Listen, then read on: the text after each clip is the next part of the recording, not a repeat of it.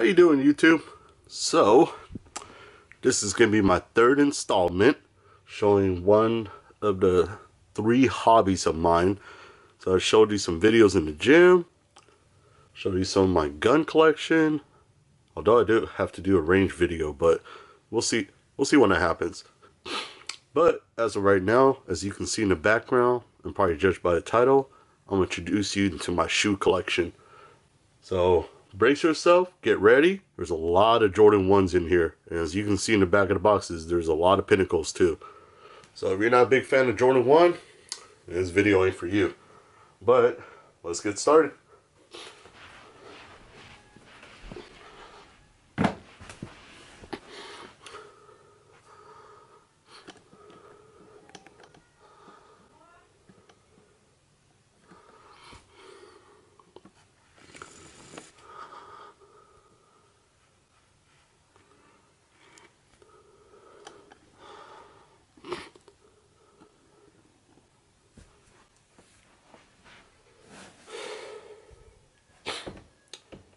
First shoe we have here, I will start off, let's start off here with my beaters. What is considered these as beaters? You know, everyday shoe. If you're about to go out real quick, just throw them on, still look a little fresh with it. We got the Chicago 1 lows. Not much to talk about. We'll get into details if you guys want more detailed videos. But as of right now, we'll just do a quick little sneak peek. So we'll try to get through all the shoes.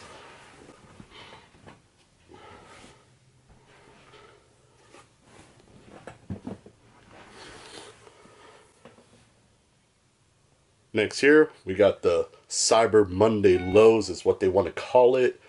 Not really quite sure if that really is the official name, but still looks clean. Can't go wrong with black and white.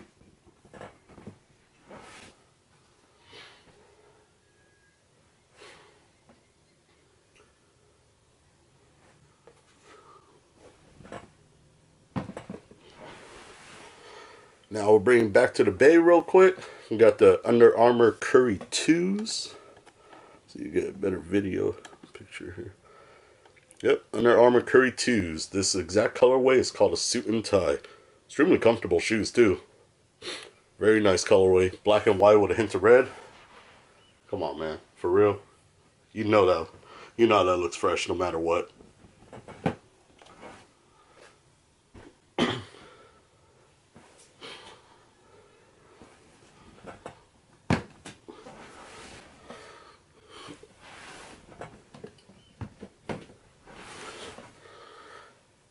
Now we get into more of a little bit dressier casual sneaker. At one point in time, I had a lot of Jordans.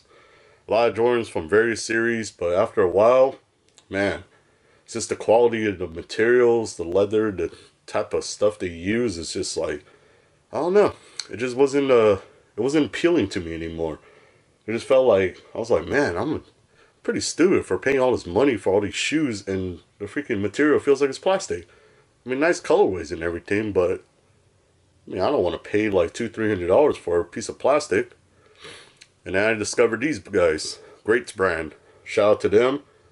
Phenomenal customer service, excellent quality shoes. They're born in Brooklyn, made in Italy. I mean, dude, prices on these, man, definitely gonna give companies like Common Projects a run for their money.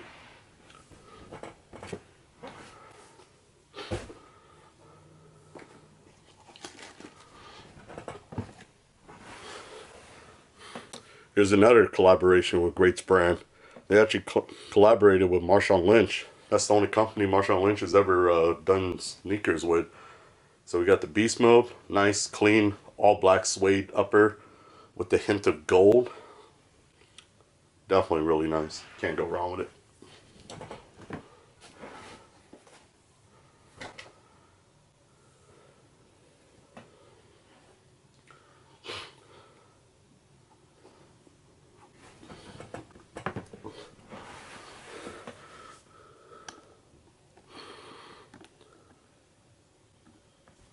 There you go. Now we're going to jump up to the 13s. We got here the 2014 release. Jordan 13 Gray Toes. Definitely one of my favorite 13 model, even though that's not the most hyped up one, but personally in my collection, I think they're the cleanest ones.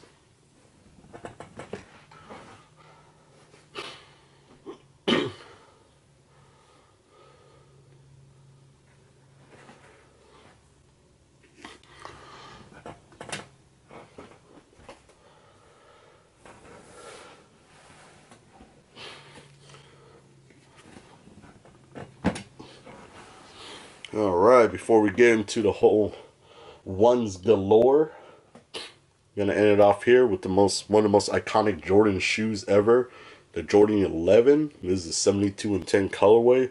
Still dead stock. I haven't worn it yet, but shout out to my little sister for copying these for me for my Christmas present. Definitely one of the best gifts I've gotten in a while.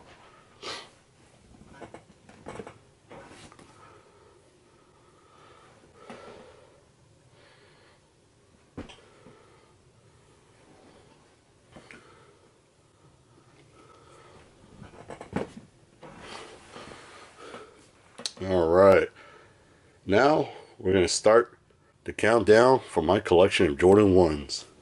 We'll kick it off with the Cyber Mondays. I swapped out the black laces with white laces. I think it complements the shoe a lot better. Gives it a nice cleaner look. I mean, black on black, it's always, you can never go wrong with that, but you know, just change it up a little bit compared to everybody else having black laces.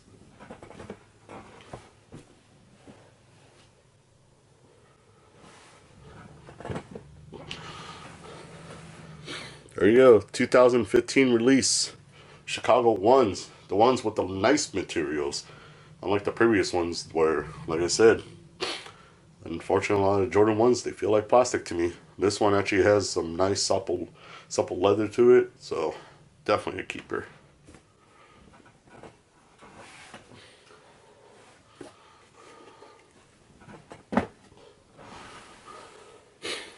Jordan 1 shattered backboards. Arguably one of the best material they have ever used on a Jordan 1. I don't know, but personally, you can't top the leather in this. It's hard. It's extremely hard. I mean, off all the ones, hands down, this is definitely one of the best materials.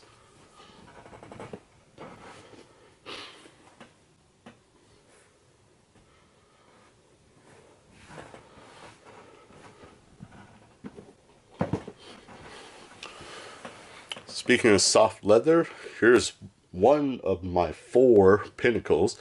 And yes, I did say 4. I do have all 4 of the Pinnacle ones.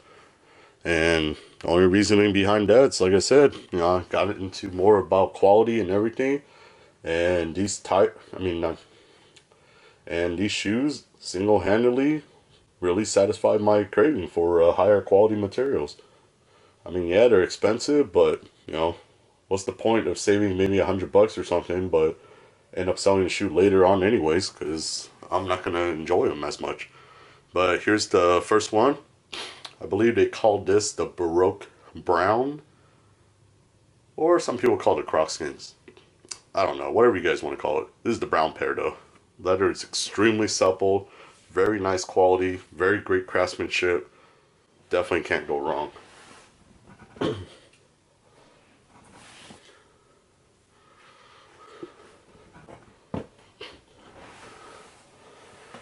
My next pair right here, the Vachetta Tan, or Vachetta.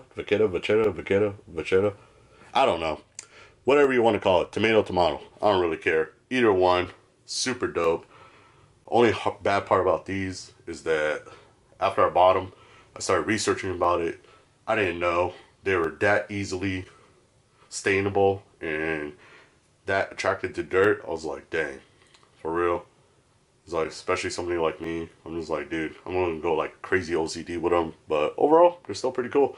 I've only worn them once or twice, but definitely starting to see a noticeable difference already on the patina. So it's starting to age already.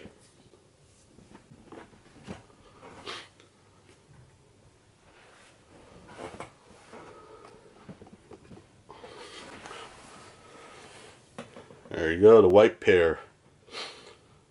Probably one of the 2 most popular Pinnacle ones. This one's the one with the caviar leather. And what can I say? white with gold. Come on. You know that's fresh.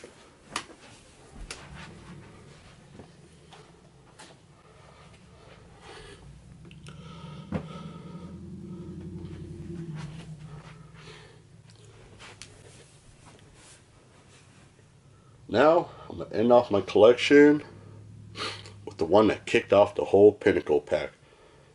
The black snakeskin one. Man, when I first seen these bad boys, I was like, dang. Those are so dope. I couldn't get my hands on them.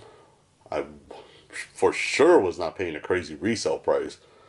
But over the time, it definitely has dropped. It's dropped in value where essentially it's almost close to retail now.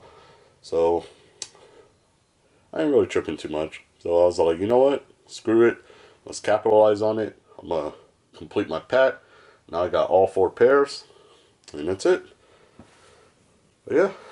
Thanks for watching, guys. This is just a quick little sneak peek into my sneaker collection. Hope you guys like it. If you want more details about any of the shoes, feel free to message me or leave a comment. But besides that, like, share, and subscribe. I'll see you guys next time.